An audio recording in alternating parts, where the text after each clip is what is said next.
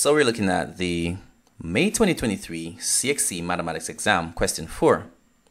Okay, so we have the first part. We want to find the value of x, which makes the function undefined. What is this value of x that we input in the f function so that this function becomes undefined, which means that we have a number on top, right? Number on top divided by 0. And when that's the case, we're going to get net positive infinity. What's a positive number? Divided by 0 is positive infinity. And of course, this is not an exact number. This is not a number, right? So you get an error in your calculator. So this is what we mean by undefined. We won't be able to define that value. Okay, so what are we going to do in order to find that value of x that will make the denominator 0? And once that's the case, divided by 0 is undefined. So we simply take the denominator of x plus 2, equate it to 0, and find x. So we subtract 2 on both sides, and so that will give us x equal negative 2. And that's it. X being equal to negative 2 will make this function undefined. How is that so? You may ask. Well, think about it. I'm going to just show you this, okay? This answer is done here. So if we do this, f of negative 2, and put 3 divided by, and put negative 2 where x is, put a plus 2, then we'll get 3 over negative 2 plus 2 is 0. And this, we won't be able to put a value here, right? That's just positive infinity. If it's a negative number, then we'll say negative infinity. But this is undefined, all right? So instead of this, I can actually put undefined. Okay, so they would never ask you to calculate this though. All right, so this is just checking our solution. So the value of x for which the function is undefined is x equal negative 2. Let's do the next one, g of 1/4. So this is dealing with a g function. So I'm going to look for the g function, which is right here. And I'm going to input the value that they gave us to work with. So we're inputting 1/4 where x is. X represents the input value, the value in the domain. 1/4 of 4. If I divide 4 into 4 parts, or find 1/4 of it, I'm going to get 1. That's 1 minus 5. That's going to be negative 4. All right, and we can check that with your calculator. In other words, 4 times 1/4. This will be 4 once, 4. 1 times 4 is 4, and 4 into 4 is once. But you don't need to do that. Just simply use a calculator, or you can just figure it out from multiplication easily. All right, h of negative 3, which means 3 goes into the what? H function. So I'm going to take the h function, the expression of that for sure.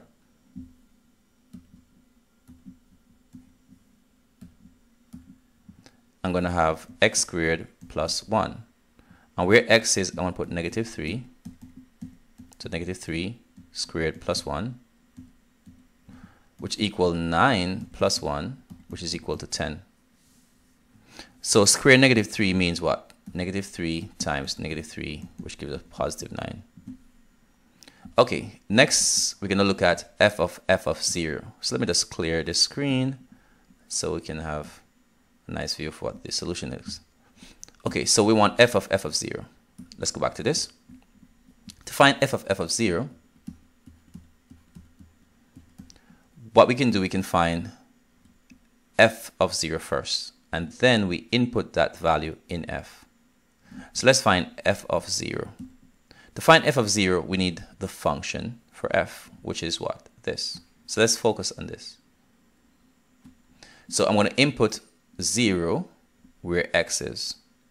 So that will be equal to 3, as we're seeing here, divided by the input value plus 2.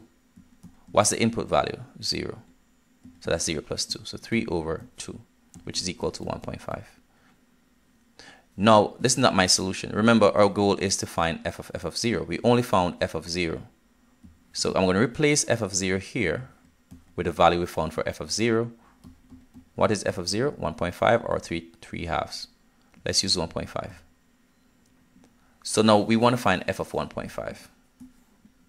So let's deal with the f function again. It's 3 over x plus 2.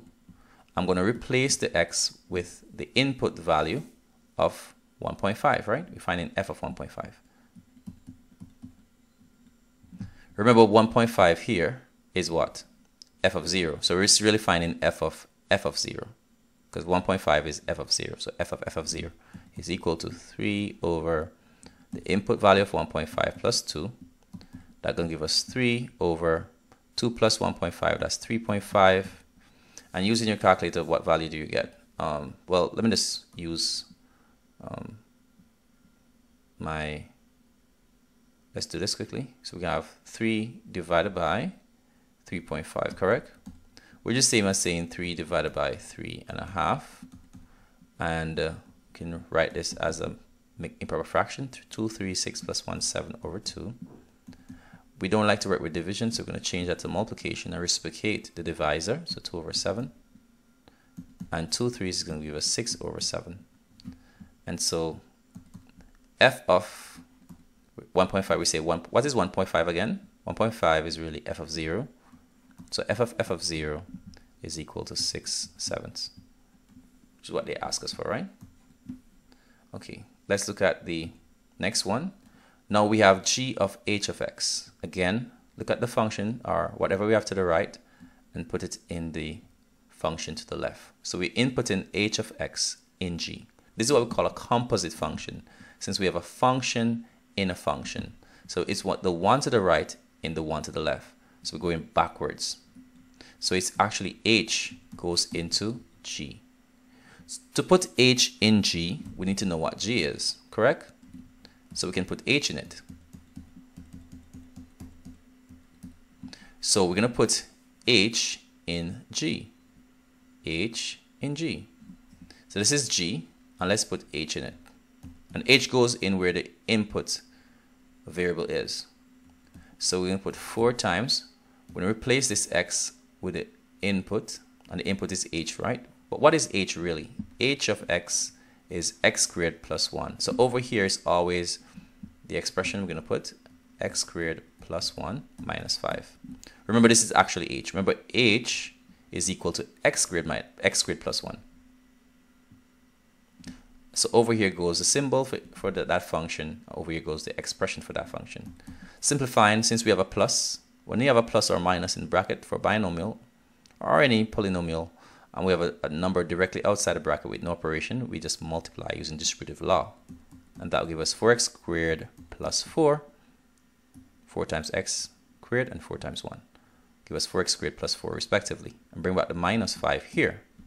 Next, we're going to simplify. We have the x squared, so we put back 4x squared. Now what is 4 minus 5? 4 minus 5, that's actually negative 1. Because we have opposite signs, we get 1. And we have a big number than, well, in terms of 5 and 4, ignoring the signs, 5 is bigger, so we keep the sign in front of it. So that's minus 1. So that's the solution. Remember, you can always use a calculator in your exam to make it easier on yourself.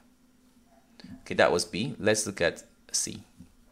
Now again, to the right of this function, we have negative 2. So we're going to input, we always go left. So we're going to input negative 2 in G inverse. This means inverse, okay? Negative 1 simply means inverse. In this case, since we have a negative 2, our answer should be a value. Right? Once we have a value as an input, then our answer should be a value too. In this case, what we have as an input here, we have an x.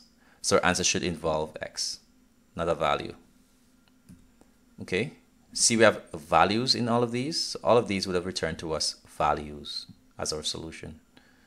So hopefully that was clear. So since we have a value here, a number, then our answer is going to be a number. Now, if it's negative 2 in G inverse, we do not have G inverse given to us. So this will help us to get G inverse, correct? So there are several ways to get the inverse. We could simply look at the expression, and we have a minus 5 hanging. So we can say we always start with x, by the way. Always start with x. And what we're going to do with x, since we have a minus 5, we're going to add 5. The one that's closest to it will move last. So we're going to left with 4x. And since we are multiplying x by 4, we do the reverse, which is a divide, but we do that to everything. We divide by 4. And this is G inverse of x. The next step is to input this value here, where x is. Go input 2. because remember we're trying to find G inverse of 2, which will be equal to, where x is, I put negative 2 plus 5 over 4, and this will give us what? 5 minus 2 is 3 over 4. So that's 3/4. And that's the solution.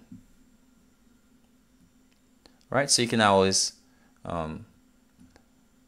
message in the comment section, and if you have any questions, you can always email me.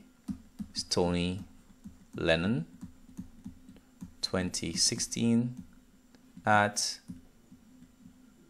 gmail.com. All right, any questions pertaining to your mathematics exam?